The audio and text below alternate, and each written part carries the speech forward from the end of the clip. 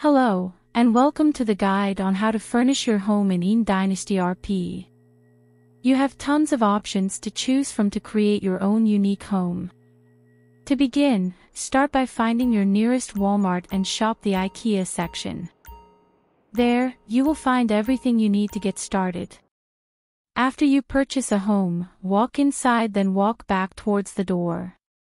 A menu should appear giving you the option to furnish your new home. Start by selecting a piece of furniture and using the ASDW keys to position it around the house.